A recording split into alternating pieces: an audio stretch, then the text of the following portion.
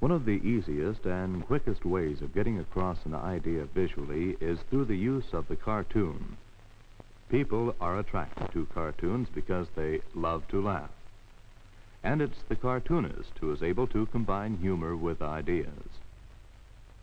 In the beginning stages, sometimes referred to as blocking in, it becomes very obvious that the circle or oval-like variations of the circle can be an excellent way of beginning the cartoon.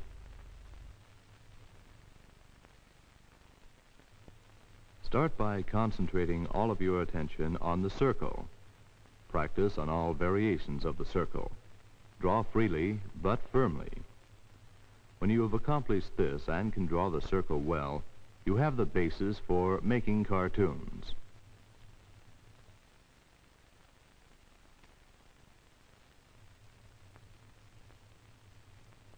For instance, a head can be drawn simply by using nothing but circles, or parts of circles.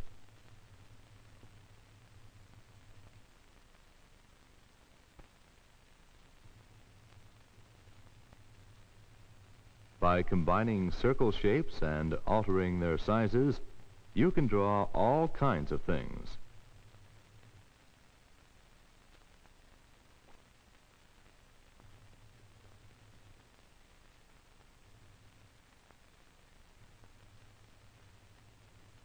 After your drawings are completed, it's well to analyze them to see if your finished lines have accomplished their purpose.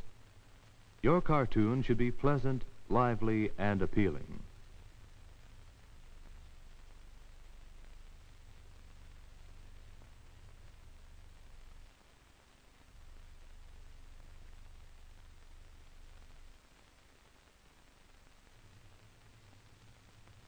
In the beginning, if you are patient while practicing these simple things, you'll find that soon you have developed the ability to extend them.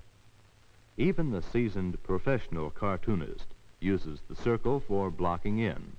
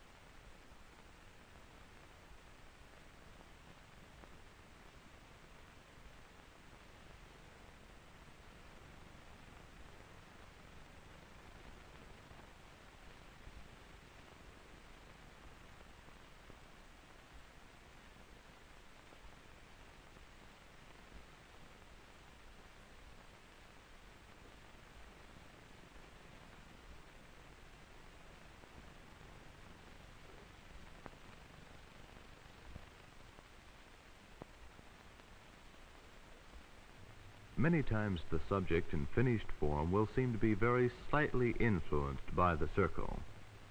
But if we study more closely, we find that this cartoon cow is built almost entirely with circular construction.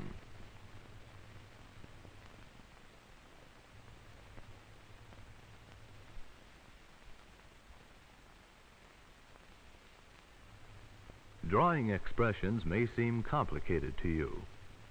The cartoonist, through simplification, shows us how easy it can be.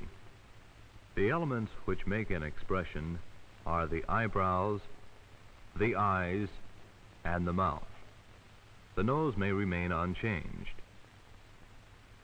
It has always been the practice of good cartoonists to use the mirror in planning expressions. His own features will reflect to him the necessary information that he needs. For a smile, we notice several basic things. The eyebrows are raised. The eyes narrow into a crescent shape.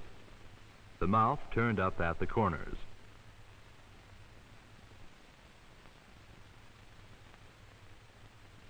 When we have this information, we find it a simple matter to transfer it to our cartoon.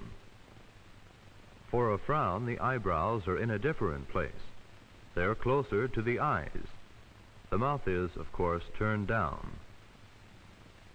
We may exaggerate this in our cartoon.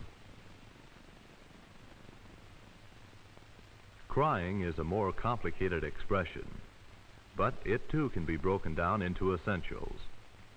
The eyes and eyebrows are in about the same position as they were in the frowning expression, but the eyes are now closed, and the mouth is open and turned downward.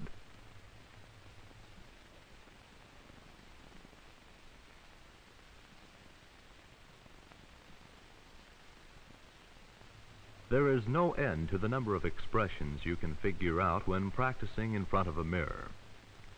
Merely simplify them for your cartoons.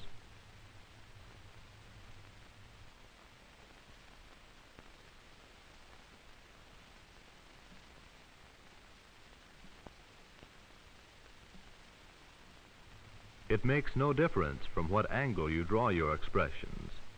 The basic idea remains the same.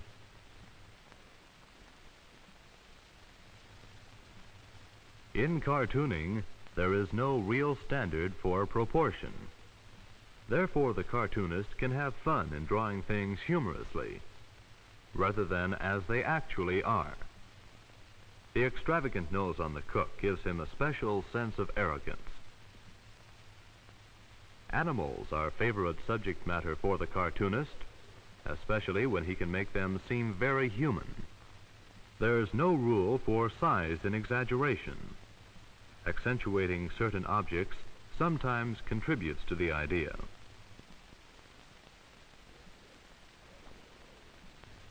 Exaggeration may also deal with emotional themes. Like this man suddenly falling in love. We know that this doesn't happen, but the effect is amusing, and the point comes across if you take advantage of your right to exaggerate.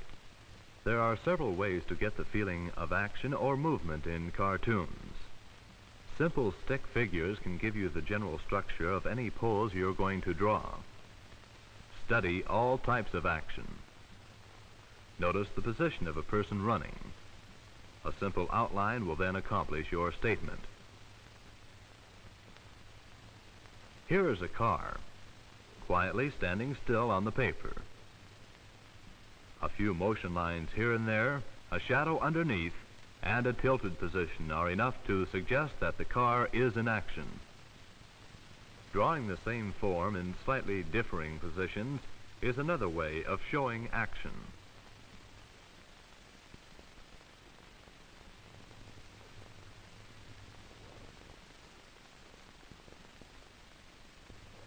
A man drawn with his head in 3 positions seems to be in utter confusion. He just doesn't know where to turn.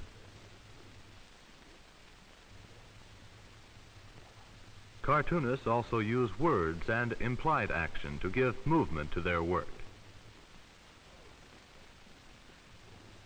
Through the use of the motion picture camera, cartoonists have given us a whole new world of motion. But remember that all the cartoons moving on the screen are actually many still drawings in different positions of action. In the finished motion picture, the still drawings are combined by use of the camera into an animated cartoon.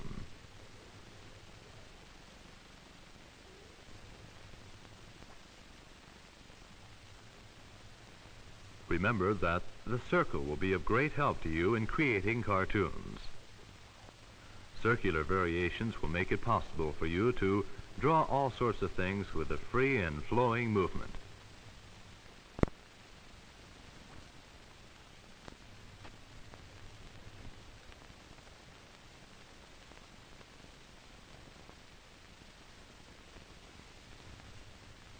Expressions are made by using the eyebrows, the eyes, and the mouth. Remember, the mirror will help you in forming cartoon expressions.